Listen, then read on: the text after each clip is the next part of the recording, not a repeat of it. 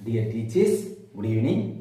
PG-TRB Physical Director Exam-க்காக இன்று நாம் படிக்க போகும் பகுதி the preliminary section of research report. ஓகேவா? நாம் ஏற்கனவே format of research report உடைய sections அல்லது contents என்னென்னவென்று படித்தோம் அல்லவா? என்னென்ன 3 main sections என்னென்னவென்றால் the preliminary section, the main body and reference section. இந்த 3 sections பற்றி விளக்கமாக படிக்க வேண்டும். நாம் அதில் முதல் செக்ஷனான the preliminary section பற்றி இன்றைய வகுப்பில் நாம் படிக்க போகின்றோம். ஓகேவா? The preliminary section can be classified into 8 types என படித்தோம் அல்லவா? என்னென்ன? flyleaf, title page, approval page, vitar, acknowledgement, dedication, table of contents and list of tables and figures. First we will study flyleaf. Flyleaf is an empty page அல்லவா? flyleaf என்பது empty page தான். என்னது? flyleaf empty ஆகத்தான் அமையும். ஓகேவா? empty page ஆக உள்ளது first page. இந்த report அல்லது thesis இந்த first page தான் என்னது? flyleaf, that is empty page. ஓகேவா? then second part of preliminary section என்னவென்றால் title page. ஓகேவா? title page. title page பற்றி சொல்லும்போது this page, the title page should reflect the content and emphasis of the project described in the report. ஓகேவா? title page should reflect the content and emphasis of the project described in the report. அதாவது title page ஆனது எதை reflect பண்ணும்? content and emphasis of the project described in the report அல்லவா?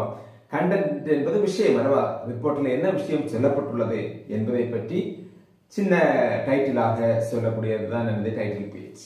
மட்டுமல்ல emphasis of the project described in the report, விளக்கமாக இதை பற்றி படிக்க போகின்றோம் என்பதை மென்ஷன் பண்ணக்கூடிய ஹெட்டிங்காக டைட்டிலாக தான் டைட்டில் பேஜ் ஆனது அமையும். ஓகேவா? அப்படி ஹெட்டிங் உடையதாக டைட்டில் பேஜ் ஆனது அமையும். டைட்டில் பேஜ்ல என்னென்ன பார்ட்ஸ் அல்ல என்னென்ன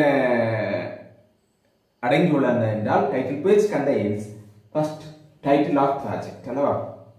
இந்த ப்ராஜெக்ட் ஹெட்டிங் அல்லது டைட்டில் என்னவென்று நாம் குறிப்பிட வேண்டும். then second என்னவென்றால் name of the researcher, ஆய்வு செய்பவருடைய நேம் சொல்லப்பட வேண்டும். அடுத்ததாக name of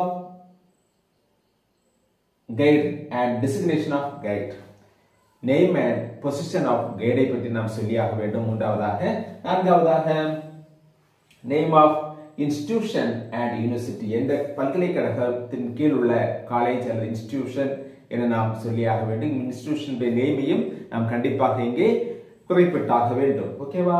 then last month and year of presentation, எந்த ஆண்டு எந்த மாதம் நாம் இந்த தீசிஸை பிரசன்டேஷன் பண்ணுகின்றோம் என்பதையும் நாம் இந்த preliminary செக்ஷன்ல உள்ள டைட்டில் பேஜ்ல குறிப்பிட வேண்டும். ஓகேவா? அப்போது டைட்டில் பேஜ்ல என்னென்ன விஷயங்கள் அடங்கியுள்ளன? Title of project, name of researcher, name and designation of guide, then next name of institution and university, date, that means date ன்னு சொல்றதை விட month and year of presentation. ஓகேவா? இந்த பார்ட்ஸ் இந்த விஷயங்கள் தான் இங்கே டைட்டில் பேஜ்ல அடங்கியுள்ளது. ஓகேவா? then second part of title page, second part of the preliminary section என்னவென்றால் second part of the preliminary section, second அல்ல third part அல்ல third part of the preliminary section is approval page. அல்லவா? approval page பற்றி சொல்லும்போது approval page is specified by the institution or university where the thesis is submitted. தீசிஸை நாம் சமர்ப்பிக்கும் போது அந்த college அல்லது யூனிவர்சிட்டி குறிப்பிடக்கூடிய அப்ரூவல் பண்ணக்கூடிய பேஜ் தான் என்னது? இந்த approval page. it can be in the form of certificate with the signature of supervisor. சூப்பர்வைசருடைய certificate உடைய பேஜ் தான் என்னது? இந்த அப்ரூவல் பேஜ். ஓகேவா? it is specified by the institution or university where the thesis is submitted. it can be in the form of certificate with the signature of supervisor. ஓகேவா? then நான்காவது பகுதி என்னது preliminary section நான்காவது பகுதி என்னது வைட்டா அல்லவா வைட்டா என்னும்போது the வைட்டா gives the reader adequate background information about the scholar as given below. அதாவது the வைட்டா given the reader adequate background information about the scholar as given below. ஸ்காலரை பற்றியுள்ள வாசிக்கக்கூடிய இந்த புத்தகத்தை அல்லது ரிப்போர்ட் அல்லது இந்த தீசிஸை வாசிக்கக்கூடிய இந்த ரீடர் போதுமான நாலேஜ் கொள்ள வேண்டும் அல்லவா, போதுமான அடிக்கேட்டான பேக்ரவுண்ட் இன்ஃபர்மேஷனை கண்டிப்பாக அவைய ஆசைப்படுவாங்க அல்லவா. நம்ம புத்தகத்தை நாம் படிக்கிறோம் என்றால் கண்டிப்பாக இந்த புத்தகத்தை எழுதிய ஆளுடைய நெய்ம், அந்த நெய்ம் என்று சொல்வதை விட அந்த ஆளுடைய பேக்ரவுண்ட் பின்னணி என்ன என நாம் கண்டிப்பாக அலசுவோம் அல்லவா. இந்த நாவல் அல்லது அந்த கதை அல்லது அந்த புதினமானது மிகவும் சிறப்பாக அமைந்துள்ளது என்றால் அல்லது வித்தியாசமாக அமைந்துள்ளது என்றால் கண்டிப்பாக நாம் அதை எழுதிய நபர் அல்லது எழுதிய கதை இயக்குனருடைய நேமை கண்டிப்பாக கதை இயக்குனருடைய பின்னணியை கண்டிப்பாக நாம் அவைய உட்படுவோம் அல்லவா. அந்த விஷயங்களை உள்ளடக்கியது தான் என்னது இந்த வைட்டா என்பது. வைட்டா பற்றி சொல்லும்போது வைட்டாவில் என்னென்ன அடங்கியுள்ளன என்றால் வைட்டாவில் அடங்கியுள்ள விஷயங்களை பற்றி சொல்லும் போது ஃபர்ஸ்ட் என்னவென்றால் நேம் ஆஃப் இன்வெஸ்டிகேட்டர், ஆய்வு செய்வது அல்லது புலனாய்வு செய்பவருடைய நேம் கண்டிப்பாக இங்கே குறிப்பிடப்பட வேண்டும். எங்கே குறிப்பிடப்பட வேண்டும்? இந்த வைட்டாவில் குறிப்பிடப்பட வேண்டும். தென் date of birth and place of birth. ஓகேவா, டேட் ஆஃப் பர்த் கண்டிப்பாக குறிப்பிட வேண்டும். அதே போன்று எங்கே பிறந்தார் எனவும் குறிப்பிட வேண்டும். தென் தேர்ட் என்னவென்றால் யூஜி இன்ஸ்டிடியூட் அட்டெண்டட், காலேஜ் படித்தவங்களா, எங்கே அட்டெண்ட் பண்ணாங்களா, காலேஜை முடிச்சாங்களா என்பதை நாம் கண்டிப்பாக குறிப்பிட வேண்டும். தென் நான்காவதாக degree for month and year, எந்த ஆண்டு பட்டத்தை முடித்து விட்டார், இந்த ஆண்டையும் மாதத்தையும் நாம் கண்டிப்பாக குறிப்பிட வேண்டும். அதே போன்று அடுத்ததாக ப்ரொஃபஷனல் எக்ஸ்பீரியன்ஸ், ப்ரொஃபஸராக அல்லது டீச்சராக அல்லது என்ன குவாலிஃபிகேஷன், என்ன அனுபவங்கள் அவர் பெற்றுள்ளார் என்பதை நாம் கண்டிப்பாக குறிப்பிட வேண்டும். தென் அவார்ட்ஸ் அண்ட் ஹார்னேஸ், என்னென்ன ஹார்னேஸ், டாக்டர் போன்ற பல பட்டங்களை பெற்றுள்ளார் என்றால் கண்டிப்பாக நாம் குறிப்பிட வேண்டும். தென் ரெப்ரசன்டேஷன்ஸ், அவர் என்னென்ன பொறுப்புகளை வகித்துள்ளார் என்பதை நாம் குறிப்பிட வேண்டும். தென் ஃபைனலி பப்ளிகேஷன்ஸ், என்னென்ன புத்தகங்கள் எழுதியுள்ளார் எனவும் நாம் குறிப்பிட வேண்டும். இதுதான் வைட்டா பற்றி சொல்லும்போது பேக்ரவுண்ட் ஆஃப் இன்வெஸ்டிகேட்டர் அல்லவா, அதுதான் என்னது வைட்டா என்பது. வைட்டாவில் அடங்கியுள்ள விஷயங்களை பற்றி சொல்லும்போது name of investigator, date of birth and place of birth, then UG institute attended, degree for month and year, எந்த ஆண்டு எந்த மாதம் இந்த பட்டத்தை முடித்துக் கொண்டார், பட்டம் பெற்றார் என்பதை நாம் பட்டம் பெற்றார் என்று சொல்வதை விட பட்டம் டிகிரி முடிச்சாங்க என்பதை நாம் கண்டிப்பாக குறிப்பிட வேண்டும். அடுத்ததாக ப்ரொஃபஷனல் எக்ஸ்பீரியன்ஸ் அல்லவா, என்னென்ன அனுபவங்களை பெற்றுள்ளார் என குறிப்பிட வேண்டும். அவார்ட்ஸ் அண்ட் ஹார்னேஸ், அதே போன்று ரெப்ரசன்டேஷன், என்னென்ன பதவிகள் வகித்துள்ளார் என்பதையும் நாம் குறிப்பிட வேண்டும். அதே போல பப்ளிகேஷன்ஸ், என்னென்ன புத்தகங்கள் எழுதியுள்ளார் என்பதையும் நாம் இந்த வைட்டாவில் கண்டிப்பாக குறிப்பிட்டாக வேண்டும். ஓகேவா. அடுத்ததாக fifth part of the preliminary section என்னவென்றால் அக்னாலஜ்மெண்ட். ஓகேவா, அக்னாலஜ்மெண்ட் என்று சொல்லும்போது என்னவென்றால் சிம்பிளாக சொல்ல வேண்டும் என்றால் thanks for support. It is specified bye thanks for support அல்லவா. அதை பற்றி விளக்கமாக சொல்ல வேண்டும் என்றால் it includes thanks to various parties for their valuable support and assistance. ஓகேவா, it includes thanks to various parties for their valuable support and assistance. இந்த thesis அல்லது இந்த ரிப்போர்ட்டை சப்மிட் பண்ண உதவிய அத்தனை நல்லுள்ளங்களுக்கும் நன்றி செல்லக்கூடிய சர்டிபிகேட் என்று சொல்லலாம் அல்லவா. நன்றி செல்லக்கூடிய பகுதி தான் என்னது இந்த அக்னாலஜ்மெண்ட் என்பது. ஓகேவா, தேங்க்ஸ் என்று சொன்னாலே அது தீசிஸ்ல தேங்க்ஸ் என்று சொன்னாலே அது இதுதான் அக்னாலஜ்மெண்ட் அல்லவா. அக்னாலஜ்மெண்ட் ஞாபகம் வைத்துக் கொள்ள வேண்டும். ஓகேவா, it includes thanks to various parties for their valuable support and assistance. இந்த ரிப்போர்ட்டை எழுத உதவிய அத்தனை நல்லுள்ளங்களுக்கும் நன்றி செல்லக்கூடிய பகுதி தான் என்னது இந்த acknowledgement. It is expressed as simply and tactfully. இது சிம்பிளாக விளக்கமாக நன்றி நன்றி நன்றி என்று சொல்லி நாம் பேஜை ஃபில் பண்ணாமல் விளக்கமாக சிம்பிளாக படிக்க இனிமையை உள்ள விதத்தில் டெக்ஸ்டி ஃபுல்லி அல்லவா இனிமையான வாக்கியங்களில் கண்டிப்பாக இதை எழுதியாக வேண்டும். இந்த அக்னாலஜ்மெண்ட் நாம் சொல்லியாக வேண்டும். ஓகேவா? தென் sixth part of the preliminary section என்னவென்றால் டெடிகேஷன், அர்ப்பணிப்பு அல்லவா? The research scholar shall dedicate the study to his or her near and dear. ஓகேவா?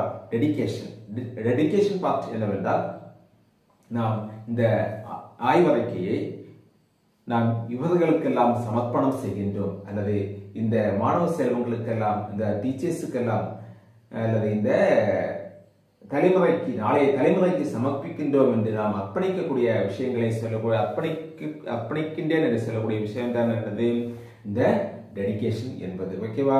The research scholar shall dedicate the study to his or her near and dear. ஓகேவா? Then seventh part of the preliminary section is table of contents. Okay, table of contents.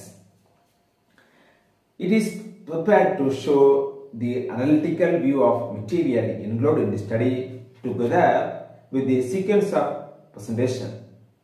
It includes the major divisions of their such as introduction, chapter, their subsections, bibliography, and appendix. Okay, நாம் ரிப்போர்ட்ல சொல்லப்பட்டுள்ள விஷயங்கள் எல்லாம் டேபிளுக்குள்ளே கொண்டு வந்து விடுவது தான் என்னது இந்த table contents என்பது. ஓகேவா? தி டேபிள் ஆஃப் கண்டென்ட்ஸ் பற்றி சொல்லும்போது சாப்டர் ஹெட்டிங்ஸ் ஆனது ஹெட்டிங்ஸும் சப்ஹெட்டிங்ஸும் கேபிட்டல்ல கண்டிப்பாக இங்கே நாம் சொல்லியாக வேண்டும். ஹெட்டிங்ஸும் சப்ஹெட்டிங்ஸும் இந்த டேபிளுக்குள்ள நாம் கேபிட்டல் தான் முழுமையாக கேபிட்டல் தான் குறிப்பிட வேண்டும்.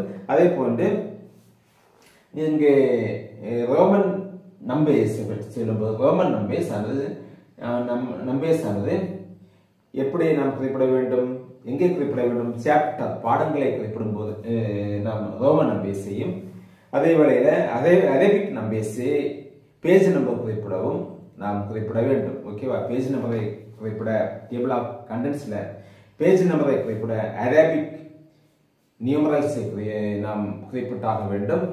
அதை கொண்டு சாப்டரை குறிப்பிட ரோமன் நியூமரல்ஸை நாம் பயன்படுத்த வேண்டும். ஓகேவா? இதுதான் என்னது table of contents. Then last list of tables and figures. List of tables and ஃபிகர்ஸை பற்றி சொல்லும்போது கடைசியாக after the preparation of the table of contents the writer is preparing a list of tables. அல்லவா? List of tables is to be centered on a separate page. It includes full titles of tables and figures with their corresponding numbers and page.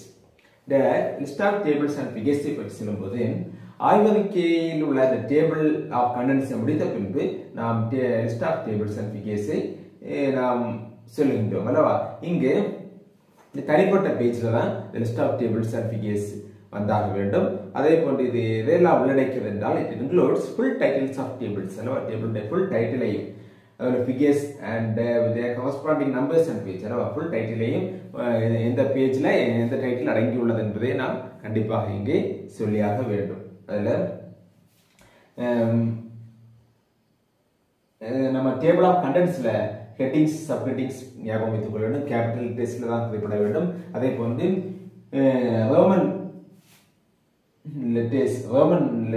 Roman numbers சாப்டருக்கும் Arabic numbers இதுல page நம்பர்ஸுக்கும் நாம் பயன்படுத்த வேண்டும். அதை ஞாபகம் வைத்துக் கொள்ள வேண்டும். அதே போன்று தான் லிஸ்ட் ஆஃப் டேபிள்ஸ் அண்ட் கண்டென்ட்ஸையும் பற்றி நாம் படித்தோம் அல்லவா? Figures list of tables and ஃபிகர்ஸை பற்றி படித்தோம்.